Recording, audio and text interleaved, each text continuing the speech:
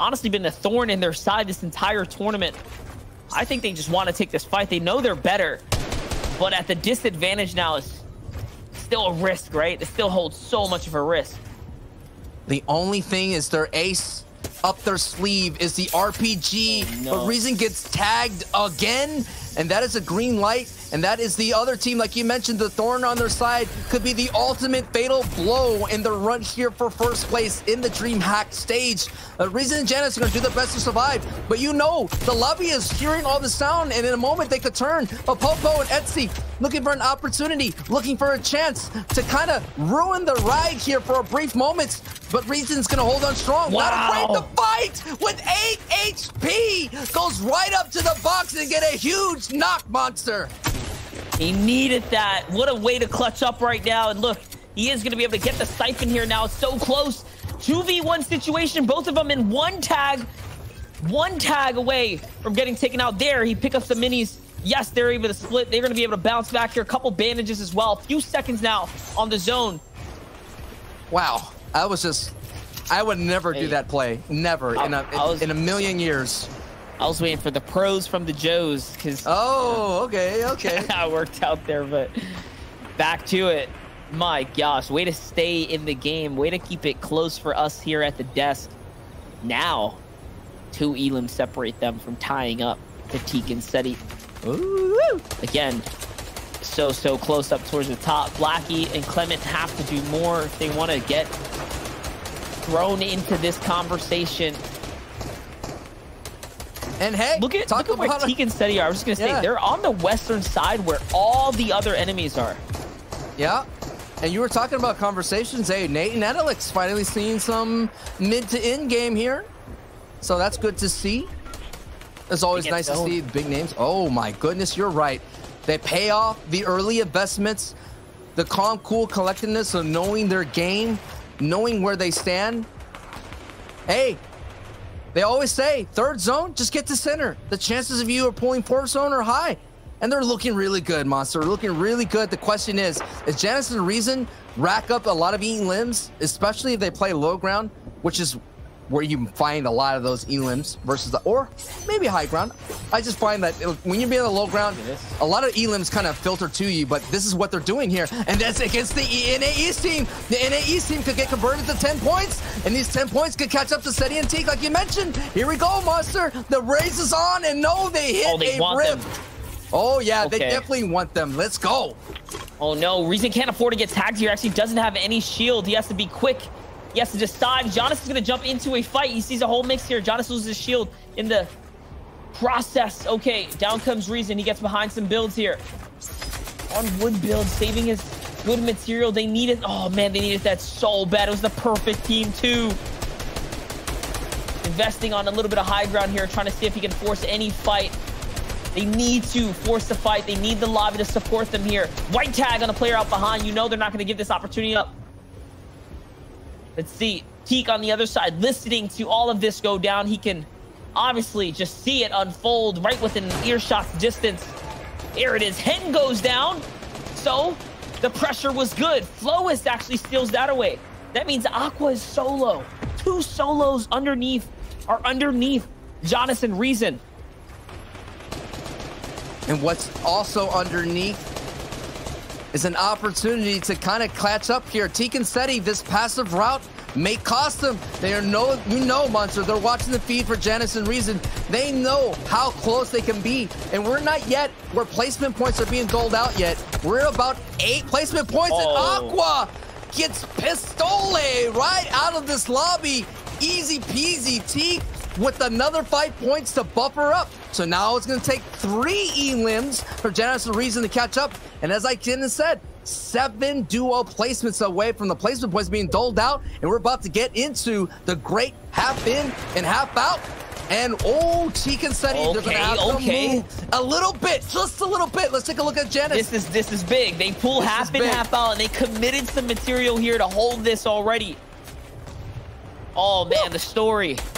They might have had a disadvantage, but as luck would have it, everything can change now. Everything can change now that they have the zone on their side. They can literally play for some elims. They can play for some knocks. Great tag there. fishing loot. Fish it. Oh my gosh. This doesn't happen very often. I am speechless, Monster. Speechless. These fishing for ammo. Yes, he gets it. And does he give his teammate a lot of AR? That was my only question is, do they have enough AR? Can they get the beams? Again, they're only down by about 3 elims right now. The Rift Fish are going up. Janice and Reason are looking to the sky.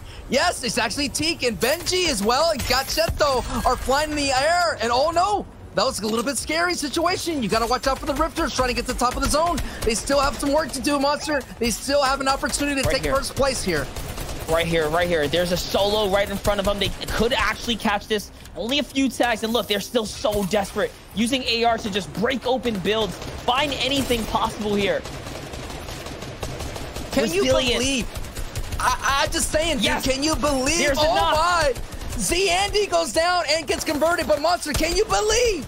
A fishing pole could get you thousands of dollars. I am he pulls minis. Oh my goodness, bro. There's no way right now. It looks like they might have fallen. Actually, he might have lost it. He's gonna have to fish for it again. This is insane. They are trying everything in their power right now to come back, but no, Jonas opens the build a little too soon. He gets punished. He gets taken out. Up comes the bouncer play. They have to come down, and the edit was bad. He gets taken out. It's Andelix. Man. Andelix and Nate, who have not been involved in any in-game throughout the day, effectively put a big-time stop. And so far, Reason is going to have to go solo here to catch up to Steady and Teak, Monster. Now we're going to take a look here, and we get to our first rotating zone. It's going to go up to the northeast just a bit. Now that means Blackie and Clement, the third place team, has an opportunity to move up the board as much as possible. Let's see if Blackie and Clement can pull that off. Let's see who else is in this fight. On the left side, Kirachi and Putrick are in this fight. Mr. Savage and Benji are in this fight. I'm looking for our top team of Teak and Steady. Where are they? Can they hold on? Okay, they're on the right. There's Teak. I see Teak alive. Steady's in front of him, still leading this rotate out. So our #1 squad is still in this game, but they're split up. Anything can still happen here now. Blackie's gonna find a second Elim with Clement. They're still in it. They're starting to ramp it on up now. This is what they've been doing. Reason falls. He's out. Goncheto actually finds him. There it is. Nice rotation. Second place is gone. The door is open for Clement and Blackie. They're just gonna have to walk through it. Either they're gonna go through it just by opening it, or they're gonna kick it down. And now we're taking a look at height on the left side. Andelix and Nate, like I mentioned, haven't been in the in-game, have an opportunity to kind of get some points and be a respectable finish here. Now we're seeing on their top right is Blackie and Clement, our third place team. Our bottom right is going to be the first place team, Teak and Steady. And this is when they start ramping up. They already got one Elim going into the in-game. Looking for multiple Elims here on the low ground, but it's Andelix and Nate who can apply the pressure from the high. But I am still looking for anyone who can kind of slow down Teak and Steady. And actually, first and third, they're getting close. They're getting close together, Monster. Yeah, Blake is going to find another one. That's a knock right there. I think Clement's actually going to steal it. And they're still working together. Boom, there it is. He's going to be able to refresh now. Steady finally pops those minis. He's back in the game here. So much zone, though, to Clement and Teak down in his low ground. Clement and Blackie here. They're going to have to mix up the heals here. Still, a single Elim. Teak is going to find another trade here. Doesn't convert onto anything. Still, very, very close. Oh, no. Teak might just find another one. Yes, one step closer to sealing the deal. One step closer to being champions. The most champions right here.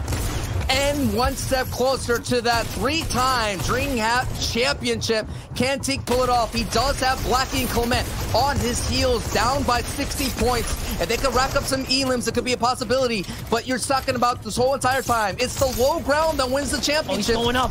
And Blackie's going up for the high. He says, I'm going to try to take height away from Andelix and Nate. Exchanges go off, but Blackie is now on the wrong side of that trade, and more importantly, out of mats, and maybe Blackie out of time. Down goes Blackie. Now the ride is up to Clement to kind of catch up to Teak and Steady, who are looking good, and get another knock and another buffer. This may be it, Monster. They may have sealed the deal and pull away with the championship. We have to see how it ends.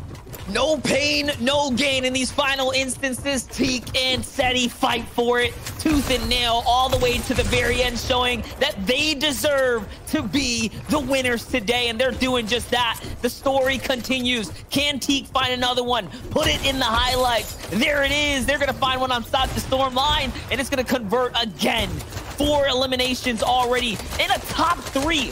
What a way to close out today. On high ground, Steelix and Snag, they had an opportunity today, but it wasn't enough. The fight at the stronghold was too much. Robab's in between. No HP for him. Can they close this one? Should be a quick 5. I can't believe the stronghold that Teak and Seti had throughout this entire day, and what could have been a day for Steelix and Snag if they were able to walk away. We'll win this. Seti now, who has Seti so will much win. of a ride. Seti won. Let's go, Seti, baby. Seti and Teak with an unbelievable finish. 4 elims. No and without way. a shadow of a doubt, Monster.